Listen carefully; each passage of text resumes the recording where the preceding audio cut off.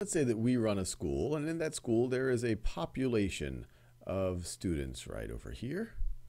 That is our population. And we want to get a sense of how these students feel about the quality of math instruction at this school. So we construct a survey, and we just need to decide who are we going to get to actually answer this survey. One option is to just go to every member of the population, but let's just say it's a really large school. Let's say we're a college and there's 10,000 people in the college. We say, well, we can't just talk to everyone.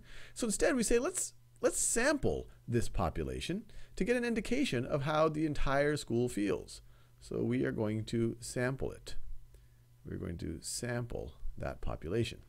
Now, in order to avoid having bias in our response, in order for it to have the best chance of it being indicative of the entire population, we want our sample to be random. So our sample could either be random, or not random, not random. And it might seem at first pretty straightforward to do a random sample, but when you actually get down to it, it's not always as straightforward as you would think. So one type of random sample is just a simple random sample. So simple random sample. And this is saying, all right, let me maybe assign a number to every person in the school. Maybe they already have a student ID number. And I'm just going to get a computer, a random number generator, to generate the 100 people, the 100 students. So let's say there's a sample of 100 students that I'm going to apply the survey to. So that would be a simple random sample. We are just going into this whole population and randomly, let me just draw this. So if this is the population, we are just randomly picking people out, and we know it's random because a random number generator, or we have a string of numbers or something like that, that is allowing us to pick these students. Now that's pretty good. It's unlikely that you're going to have bias from this sample, but there is some probability that just by chance your random number generator just happened to select maybe a disproportionate number of boys over girls, or a disproportionate number of freshmen, or a disproportionate number of engineering majors versus English majors. And that's a possibility. So even though you're taking a simple random sample and it is truly random, once again, it's some probability that's not indicative of the entire population. And so to mitigate that, there are other techniques at our disposal. One technique is a stratified sample. Stratified. And so this is the idea of taking our entire population and essentially stratifying it. So let's say we take that same population. I'll draw it as a square here just for convenience. And we're going to stratify it by, let's say we're concerned that we get an appropriate sample of freshmen, sophomores, juniors, and seniors. So we'll stratify it by freshmen, sophomores, juniors, and seniors. And then we sample 25 from each of these groups. So these are the stratifications. This is freshmen, sophomore, juniors, and seniors. And instead of just sampling 100 out of the entire pool, we sample 25 from each of these. So just like that. And so that makes sure that you are getting indicative responses from at least all of the different age groups or levels within your university.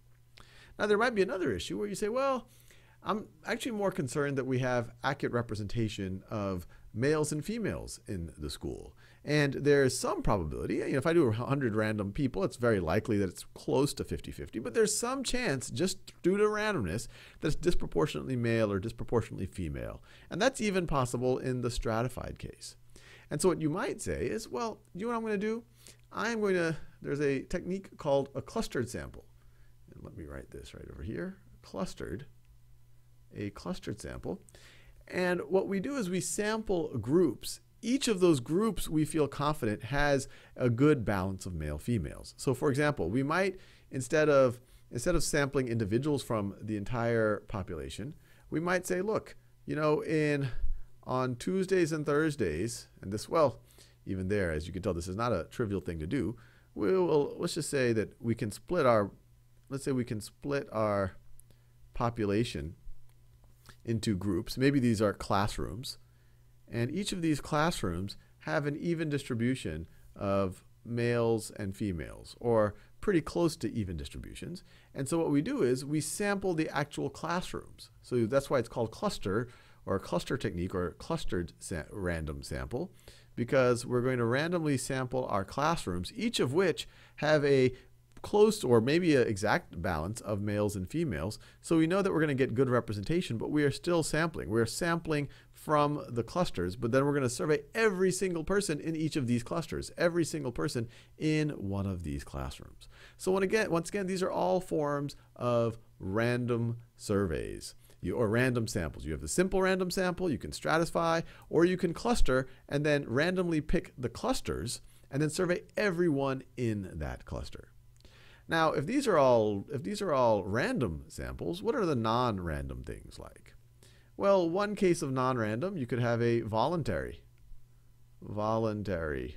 survey or voluntary sample. This might just be, you tell every student at the school, hey, here's a web address. If you're interested, come and fill out this survey.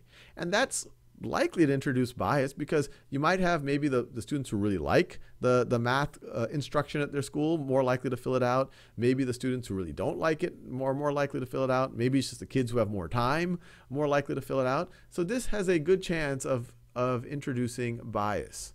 The students who fill out the survey might be just more skewed one way or the other, because just they volunteered for it. Another not random sample would be called you're introducing bias because of convenience, is the term that's often used.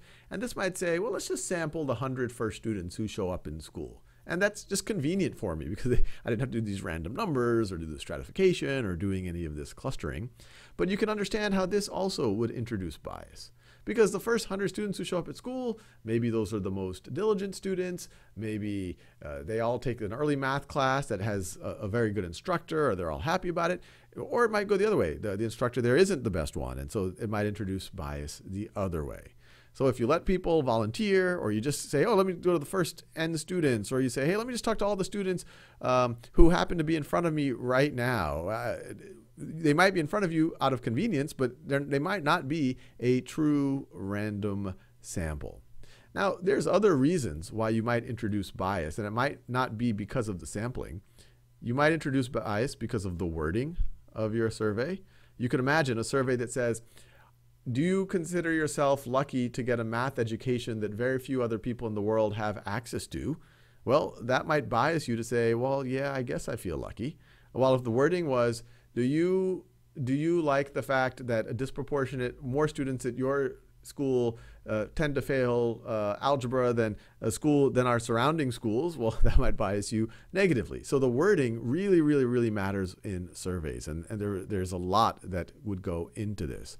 And the other one is just people's, it's called response bias. And once again, this isn't about response bias. And this is just people not wanting to tell the truth, or maybe not wanting to respond at all. Maybe they're afraid that somehow their response is going to show up in front of their math teacher or the administrators, or if they're too negative, it might be taken out on them in some way. And because of that, they might not be truthful. And so they might be overly positive or not fill it out at all. So anyway, this is a very high-level overview of how you could think about sampling. You want to go random because it lowers the probability of their introducing some bias into it. And then these are some techniques. And also think about whether you're falling into some of these pitfalls that have a good chance of introducing bias.